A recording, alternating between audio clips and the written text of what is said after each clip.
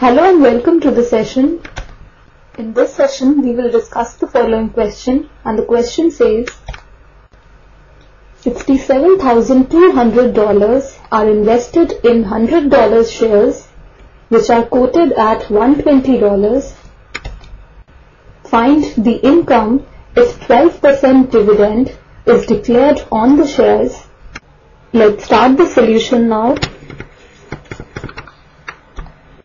We are given that $67,200 is the sum invested. So the sum invested is equal to $67,200. Also we have the market value of each share is $120. So market value of each share is equal to $120. Hence, the number of shares bought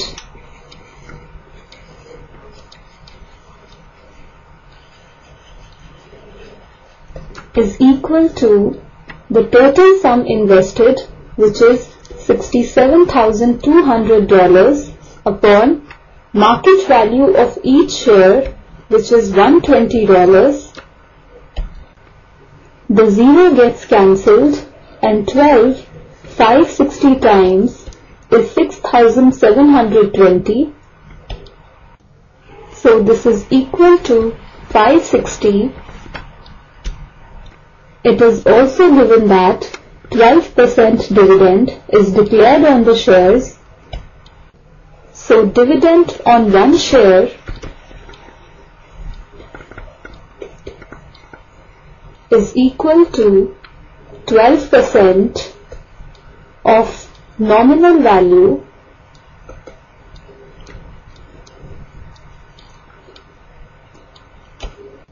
Now the nominal value of each share is $100. So the dividend on each share is equal to 12% of $100. This is equal to 12 upon 100 into $100. The zeros get cancelled and this is equal to $12. Now we have to find the income from the shares. Hence,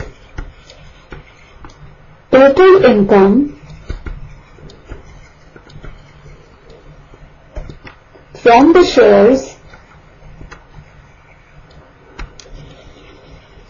is equal to total number of shares bought, which is 560, into the dividend from each share, which is $12, and this is equal to $6,720. So the final answer is total income from the shares is equal to $6,720. With this we end our session. Hope you enjoyed the session.